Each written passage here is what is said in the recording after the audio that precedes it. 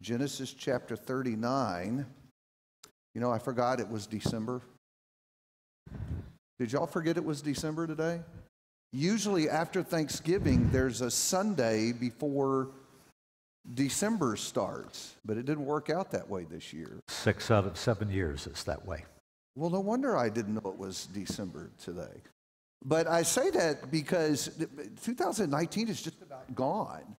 We are quickly running out of the year. And tonight, when we finish our text talk, we are going to have just a few chapters left in the book of Genesis, 46 through 50. 46 is the reading this coming week. And we'll be done with that Bible reading, and we'll be ready on January 4th to begin the reading for 2020.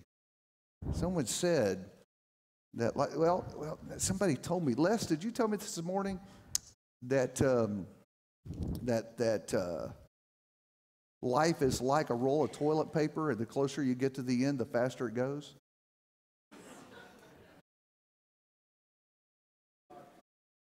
Yeah, the truth is that quote gets attributed to Roger Frederick. Evidently, he's the one who said it first. So anyway, we didn't get a lot of questions this month on our Bible reading, and I think that's probably for a couple of reasons.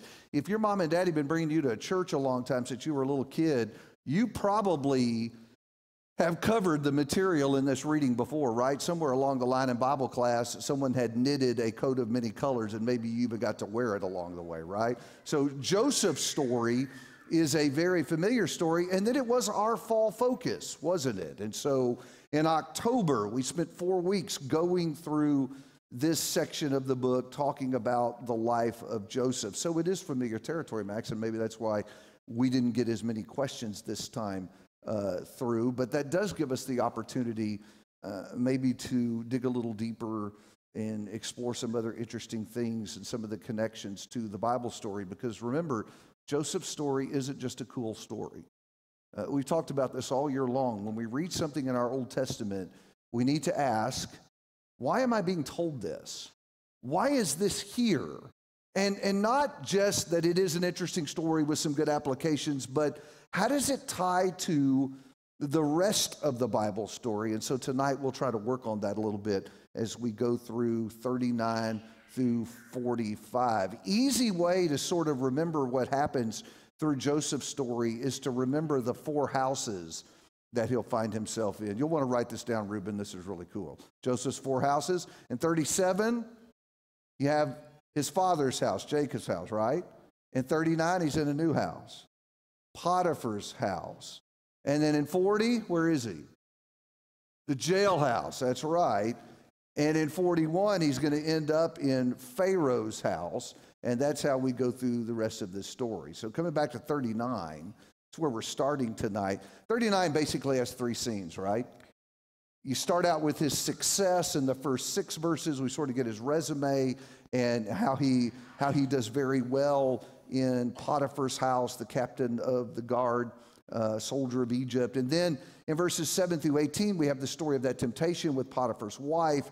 And then the last part of the chapter, beginning of verse 19, you have the consequences of all that, or the punishment that he suffered. So that's sort of the story of 39. A couple of interesting things in 39. Let's start with this. Did y'all notice in verse 3 this statement that his master saw that the Lord was with him, and the Lord caused all that he did to succeed in his hands? Question: how did Pharaoh know that Joseph's success was due to the Lord? I think it has to be there in the text itself. You just read his master saw by observation. Jesus in Matthew chapter 7 said, "By their fruits you shall know them."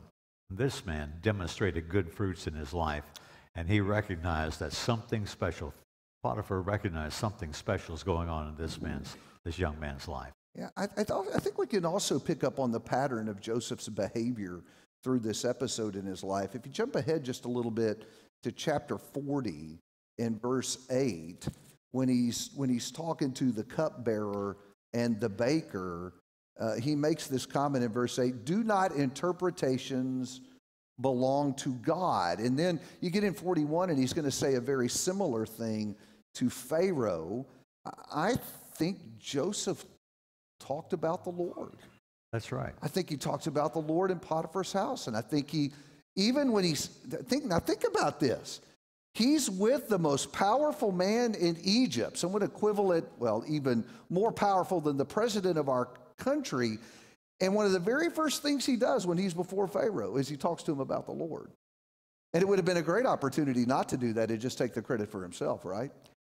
I think, again, there's no way that in a practical sense that Potiphar is going to know about the Lord unless Joseph has said something. Yeah, I think that's right. So you put what he said and what he does, put those two things together, and Potiphar draws a right conclusion that the Lord is with him.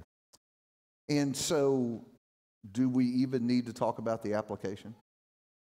About the need you and I have to be talking about the Lord all the time? If he would talk about the Lord as a slave in Potiphar's house, and he would talk about the Lord as he stands as a prisoner before Pharaoh, when we're just mixing it up among our friends, shouldn't we be out there talking about the Lord like that? I think that's a great lesson to learn from his life. The other thing that I think is especially important in 39 is this repetition of his resume. I think we talked a little bit about that back in October. Did you notice that happens twice in 39?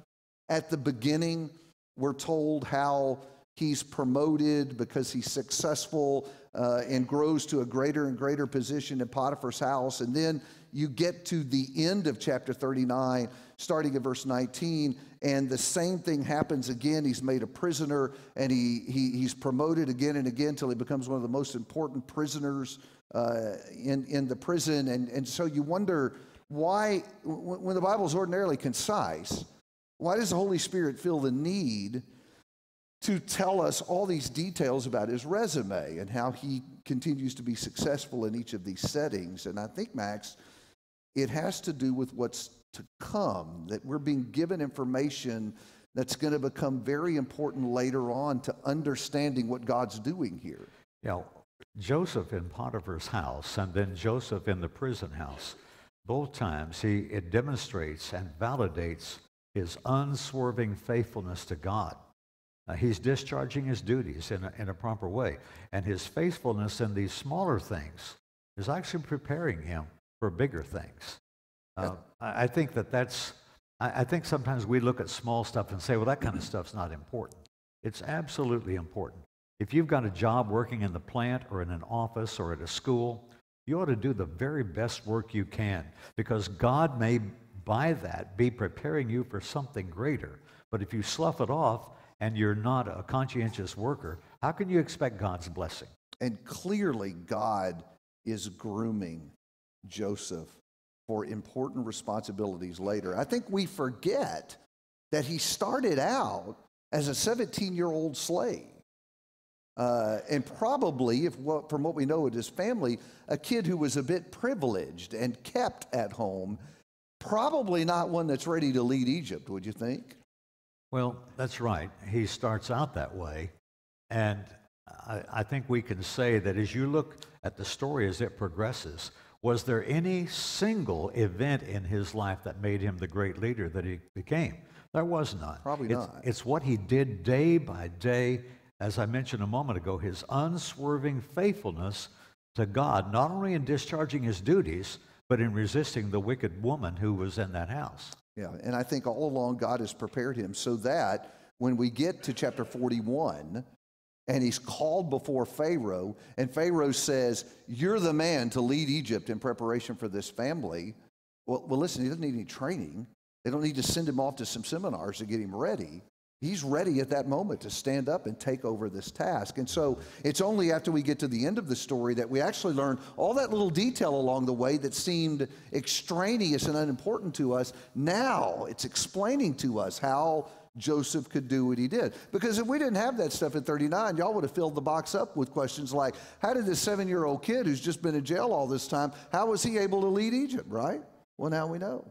All along the way, God has been grooming him for the task. There were 13 years of faithfulness before he ever got to be second in Egypt. Yeah, sometimes life doesn't always turn around quickly, does it? Another lesson to be taught there. We'll pass over. It's the idea like, Lord, give me patience and I want it right now. That's exactly right. We don't always get it when we want it. Hey, one other thing to note in verse 13. Have y'all been following his robes? Do you notice at the transition points of his life, we keep running into his garments? So in 37, he had a robe, right? Which one was it? The coat of many colors that his father had given to him. What happened to his robe? His brothers took it and dipped it in blood and used it as a tool to deceive his father. Do you see it? What happens in 39? He loses a robe again, doesn't he?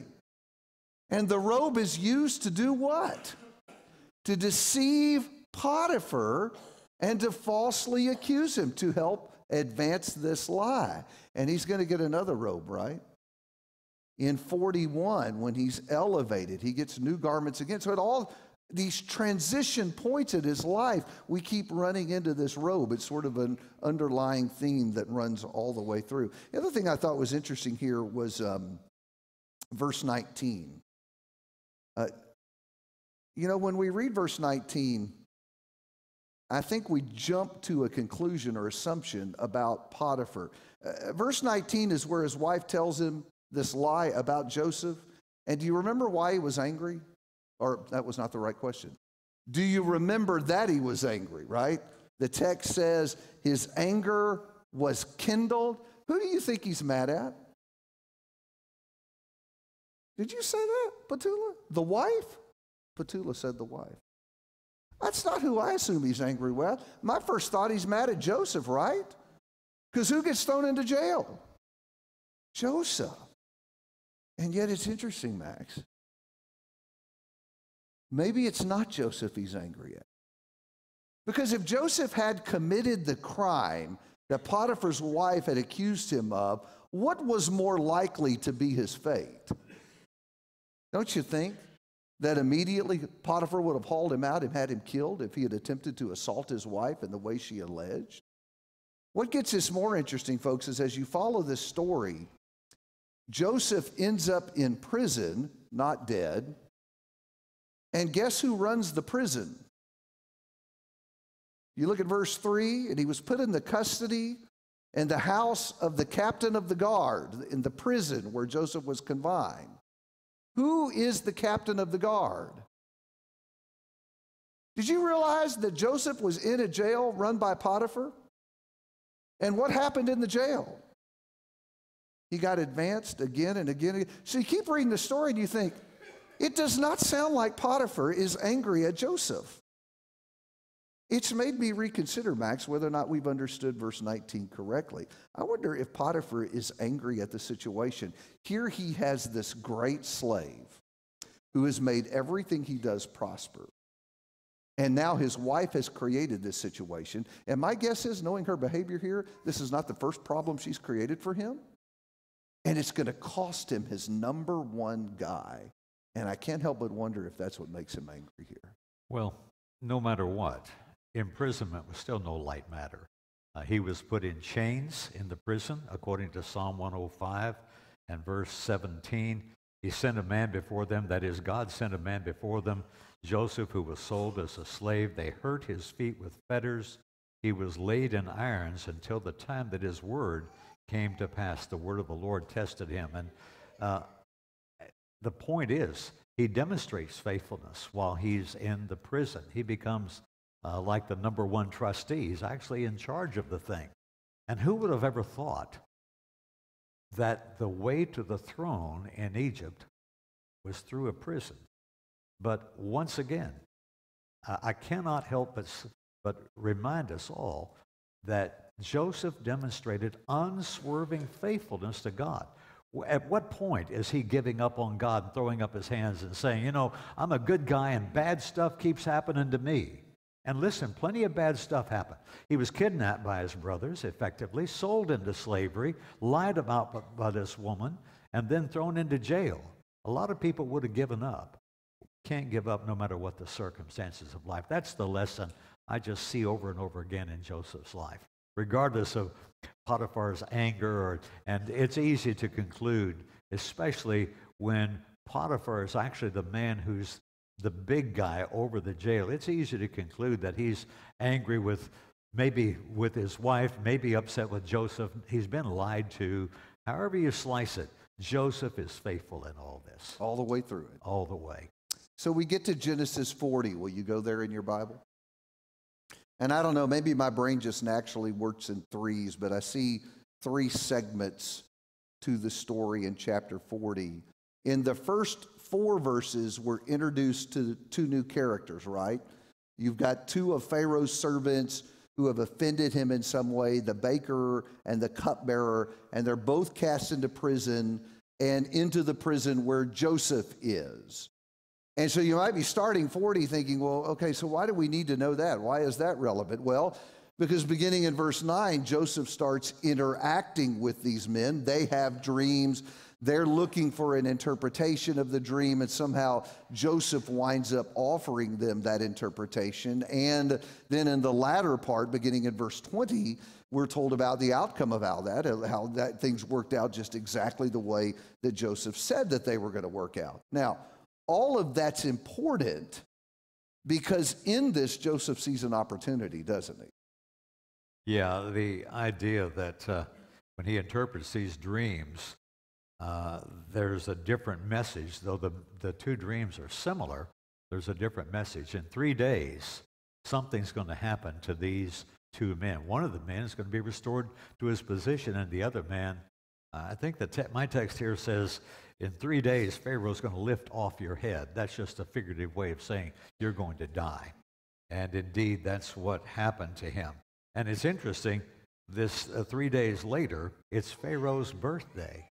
And evidently at his birthday, he releases the one man, restores him to his position, and the other man, he loses his life on that day.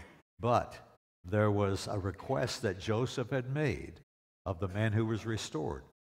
Go tell Pharaoh, I'm not here justly. This is an injustice against me. I shouldn't be here. Down in verse 14 of chapter 40, looking there, chapter 40, verse 14, Joseph says to the cupbearer, only remember me when it is well with you, and please do me the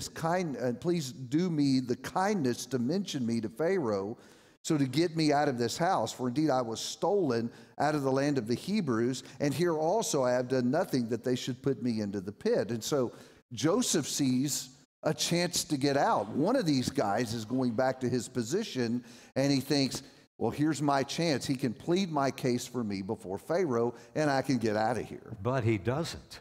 He gets back there, and the cupbearer evidently forgets, and whether that's used literally or not, he doesn't say anything to Pharaoh.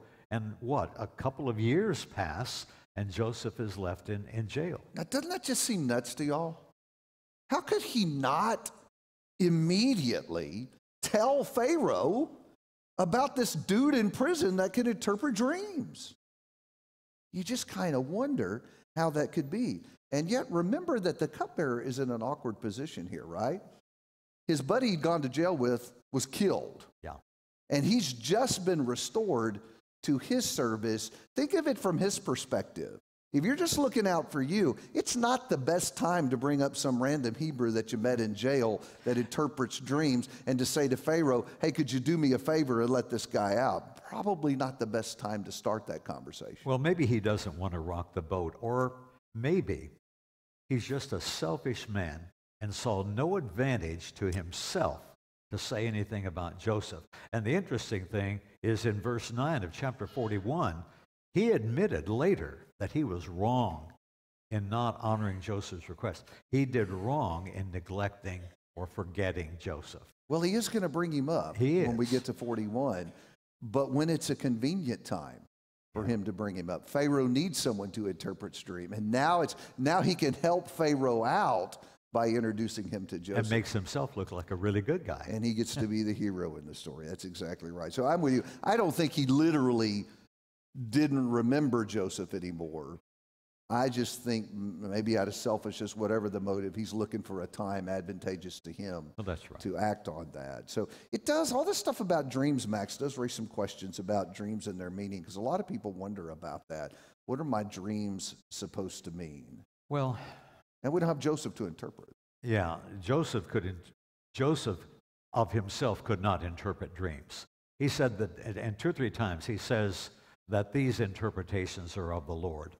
But when you look at the circumstance here, a lot of people today want to believe that their dreams have special significance. And the simple answer here is to say that we have no way whatever of knowing that our dreams are from God or they have some particular significance. If God is sending us special messages by dreams, David, how should we distinguish those special messages from God from our ordinary dreams that we have every night? I wonder how many of us had strange dreams just 3 nights ago after a big Thanksgiving meal. Your dreams this past Thursday night may have been more the result of oyster dressing and giblet gravy rather than some special message from God. What is oyster dressing? Your wife is a Yankee. Ask her. My wife fixes cornbread dressing, buddy. I don't know what oyster dressing. Oyster dressing is what some of those folks over on the East Coast put in their dressing. Okay. But people want to believe that their dreams, not necessarily yours, but their dreams have special significance from God. And there's really no indication today that our dreams have special significance. God does not reveal his will today by means of dreams. God's will is revealed through means of the word of Jesus Christ in this book. Hebrews chapter 1, verses 1 and 2, God, who in various times and diverse manners spoke in time past to the fathers by the prophets, has in these last days spoken unto us by his Son. And his Son's word is in this book. So when I read in Hebrews 1:1 that God in time past spoke in various ways, God did speak in dreams, like to Joseph. He is one of those fathers, one of those patriarchs that God spoke through dreams. But God's revelation is complete. There is no special revelation coming today. And I think that we probably could even broaden the application of that beyond just dreams. I think people are all the time trying to find God's message in things that happen. For example, I got up and it was storming this morning. That meant God did not want me to go to HEB. Now, it may not be a bad idea to stay home from HEB when it's raining outside. I don't think it's a good idea to read something from God into the weather that day. And I think people do that all the time. Listen, folks, God communicates to us today through his word. If we want to know what God has to say, that's where we need to be looking. You mentioned his revelation is complete. That's where we find his message in us, not in a dream we had or reading something that happens in our life as what we believe is an indication from God to go this way or that. We need to be cautious about that. That's really more superstition than anything. Listen, in this story of Joseph, God's providence is operating all the way through. God's providence is still operating today. But God's revelation is complete. We have a final, complete, and all-sufficient revelation in this book. And it's important to distinguish between those two things. Because sometimes when we say, well, there are no new revelations today, someone says, well, you think God's not doing anything. No, God is still in control of everything. God is master of the universe. God is in control. But the idea of him giving new revelation in itself is a fallacy, and it says that this revelation is incomplete and that it is inadequate. And I am not willing to take that stand. Let's go on to 41, because that kind of finishes out this piece of the story. 41, again, 3 pieces there. First 13 verses, we have those dreams that Pharaoh has. In the beginning of verse 14, Joseph is called, and he gives God's interpretation of those dreams. And then 38, everything changes dramatically, doesn't it? Everything shifts from Joseph. Suddenly, his life goes from being a mess to this guy is literally on top of the world. So if you pick up, for example, at verse number 40, he gets a new job. Pharaoh puts him over his house. In 42, he gives him a ring. He also gives him new clothing to wear. We keep finding these new clothes at the transition points in his life. A gold chain about his neck, a chariot to ride in, verse 43. Verse 45, he gives him a new name. And at verse 7, he gives him a wife to marry. And that raised a question that we got, Max. Was Joseph supposed to be marrying an Egyptian woman? Has not God frowned upon marrying outsiders? And here he is marrying an Egyptian. What do you think about that? I don't know. What do you think? I think we shouldn't assume that God approves of everything Joseph does. Let me say it this way. Up to this point, has there been a revelation from God forbidding marriage to outsiders?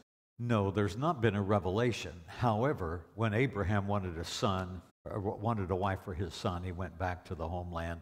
And I think that's the general pattern. I don't think... And when Esau married outside the family, it was bad, right? It gave grief to Isaac and Rebekah. The interesting thing here is, though, two sons are born of this marriage. And that's Manasseh and Ephraim. And they become extremely important players in the plan of God when they get into the land. So there's a lot happening here that you need to know about, because you want to know where Manasseh and Ephraim, where the boys came from. Yeah.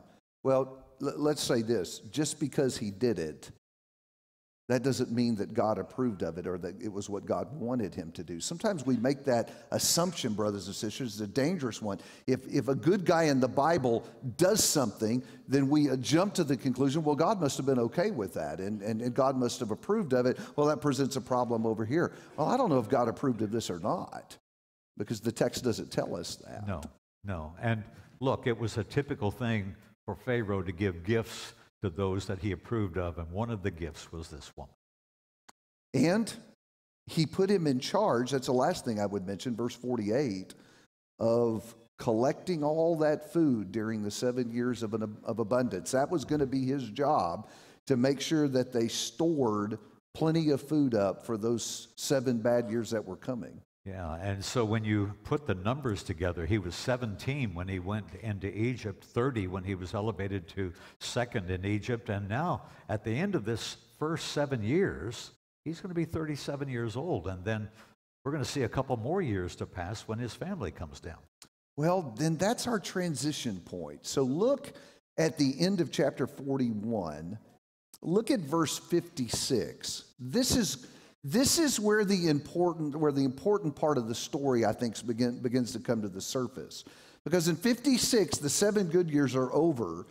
And it says, so when the famine had spread over all the land, Joseph opened all the storehouses and sold to the Egyptians, for the famine was severe in the land of Egypt. That we anticipated, because we'd been told that was coming. But now look at 57, because it says, moreover, all the earth came to Egypt to Joseph to buy grain, because the famine was severe over all of the earth.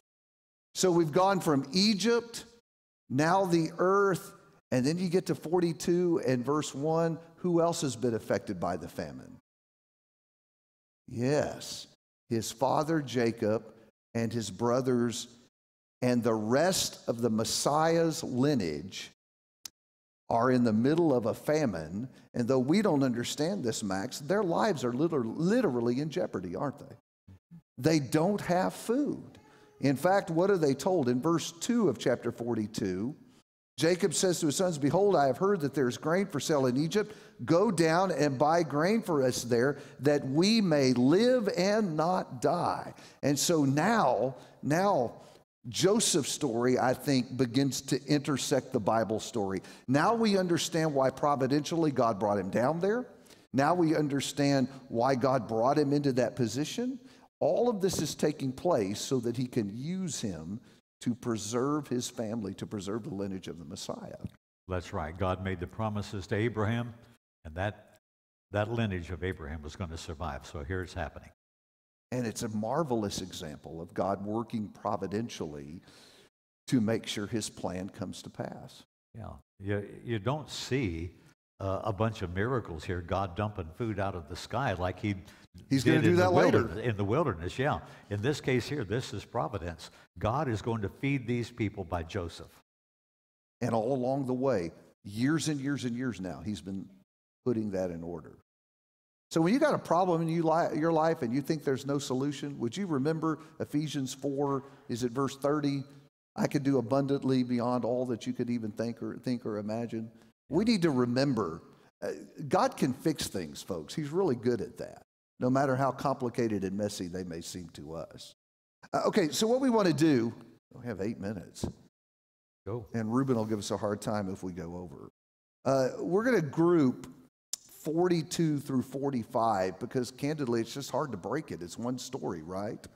And so in 42, first 5 verses, the brothers come to buy food, which brings them before Joseph. Picking up at 42 in verse 6 and going down to about verse 28, you have this interaction between Joseph and his brothers where he really just kind of messes with them all the way through this, doesn't it? Verse 9. He hides his identity. Yeah, he knows who they are, but they don't know who he is. I don't think that's a surprise because he went off as a kid and now he's a grown man. And he's changed a whole bunch, probably less than they have. Yeah, they haven't seen him in 20 years or more. Yeah. So verse 9, he accuses them of being spies. And then verse 15, he has such an advantage here.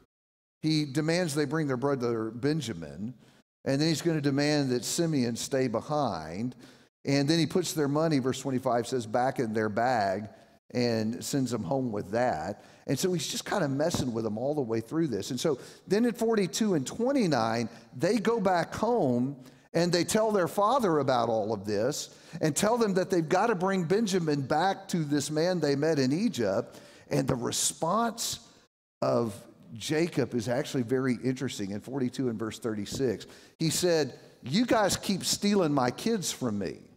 You almost wonder if Jacob isn't getting suspicious. First you come back without Joseph, now you've come back without Simeon, and now you want to take Benjamin. Do you think I'm dumb or what? I mean, it's almost like he thinks something's up with these brothers. He's suspicious of them. Yeah, because of you boys, I'm losing bunches of you.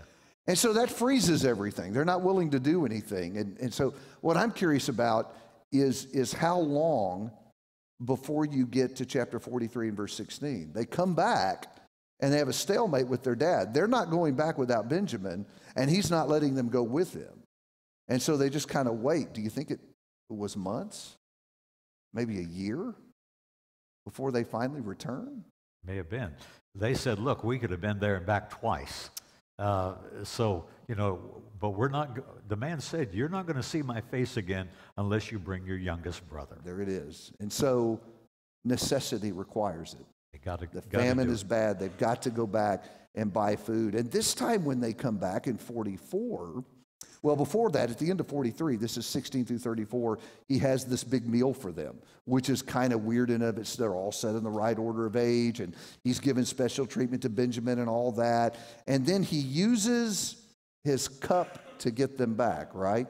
He tucks his silver cup into Benjamin's bag and then sends his people, the authorities, after them, and they find the cup in his bag and they bring them back. And finally, in 45, he reveals himself. We did have a question about the cup, because the cup is what kind of a cup?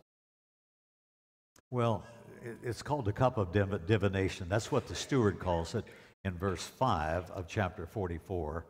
And then later in verse 15, Joseph says, what have you done? Did you not know that such a man as I can certainly practice divination? And so we had a question raised. Does that mean Joseph practiced divination? I think all of this is part of Joseph testing his brothers. That's my judgment on it. I don't see anything more in it than that. You know, I had never thought about that before because I had always considered that to be part of his ruse, that he's pulling on his brothers. He wanted them to think they had done some big terrible thing.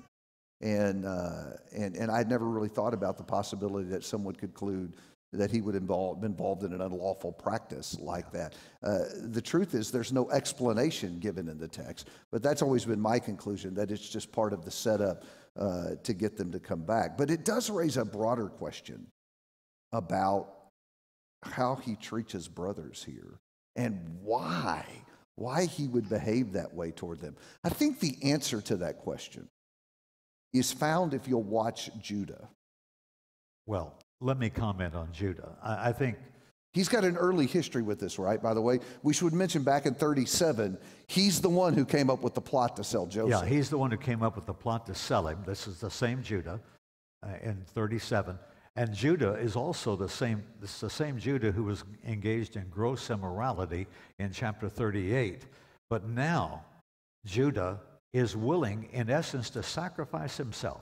He says, let me take Benjamin's place. I will stay here. I will be your slave. Why? Because if Benjamin does not come back home, it will kill my father. Yeah. Now, when he sold Joseph into slavery, he was willing to deceive his father. And not only that, he didn't care about his father's grief. That his father said, I will go down to my grave in mourning over the loss of Joseph having been killed by a wild animal, he thinks. Judah was a bad guy in 37. He's a bad guy in 38. But this man has changed. And you know, sometimes people say nobody ever really changes. This man now is concerned about his dad. And I think that is the point of everything you see in these chapters. All the stuff he's doing to his brothers here, I don't think it's just meanness, although it would have been hard to resist that, right? I don't think that's what he's doing, though. I think he is trying to ascertain, are these the same men that sold me into slavery? And when you see how especially Judah speaks of the father and his compassion toward Benjamin, willing to take Benjamin's place to protect Rachel's child. Think about that.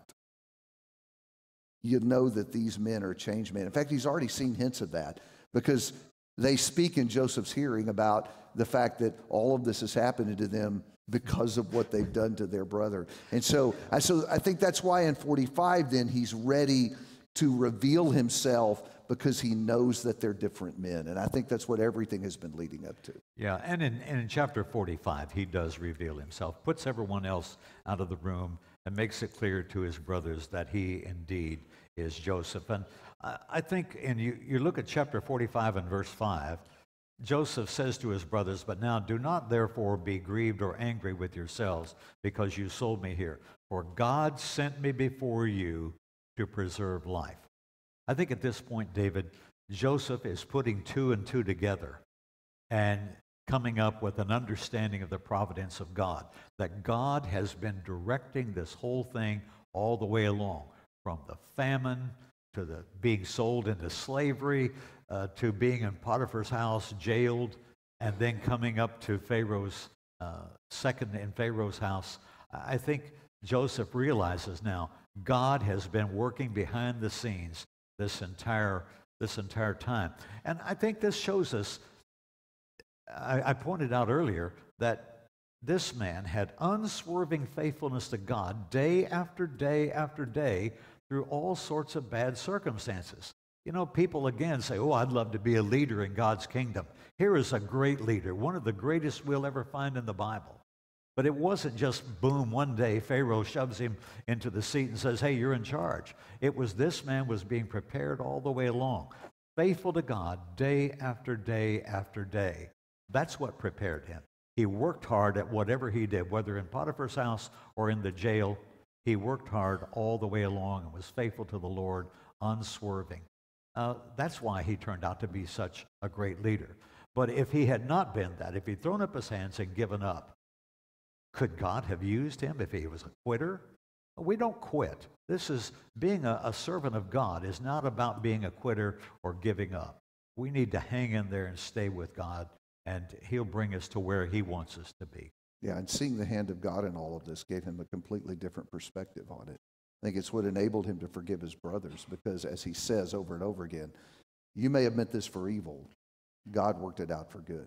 Well, there's the issue of vengeance after, and I'm jumping ahead to chapter 50.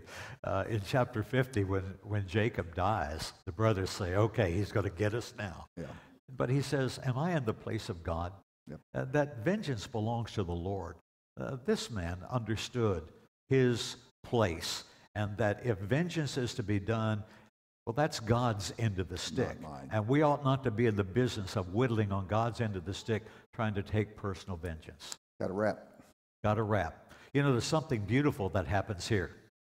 In spite of all the troubles that you see in this family, we've commented over and over again how dysfunctional it was. But here you see family reconciliation.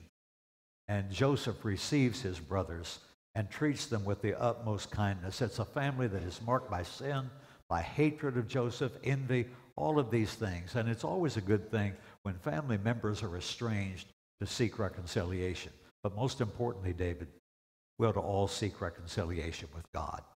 To be reconciled means to be made friends again. And Jesus Christ has died on the cross to make you and me friends of God. That's what he wants. And if you believe in Jesus Christ, but you've not yet been reconciled to God, well, Jesus said, you're my friends if you do whatever I ask you. Jesus wants you to do his will. Faith, repentance, and baptism. If you will obey the Lord tonight, this is your time right here, right now, to obey him. Come now while we stand and sing.